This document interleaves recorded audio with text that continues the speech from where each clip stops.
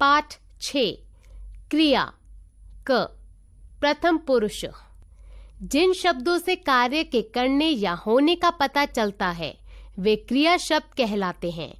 क्रिया को करने वाला कर्ता कहलाता है।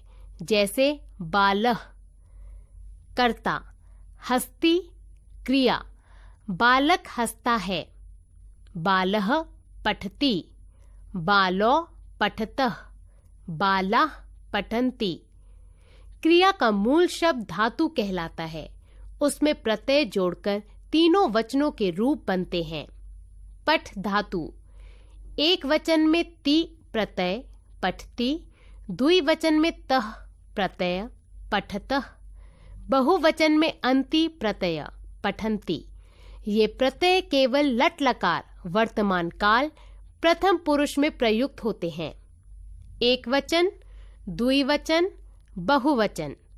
सः लिखति, तो लिखतः, ते लिखन्ति, फलं पतति, फले पततः, फलानि पतन्ति, बालिका खादति, बालिके खादतः, बालिका खादन्ति।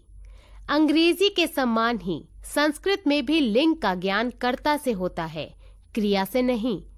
बालः नमति, बालो नमतः, बाला नमन्ति। गजः चलति, गजो चलतः, गजा चलन्ति। सा हसति, ते हसतः, ता हसन्ति। चक्रम चलति, चक्रे चलतः, चक्राणि चलन्ति।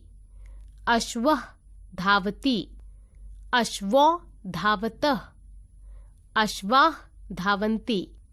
बालिका वदति, बालिके वदतः, बालिका वदन्ति।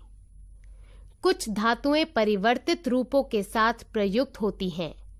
गम गच्छ, गच्छति, गच्छतः, गच्छन्ति। पा पिब, पिबति, पिबतः, पिबन्ति।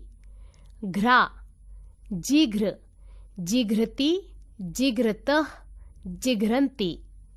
भू भव, भवति, भवतः, भवन्ति।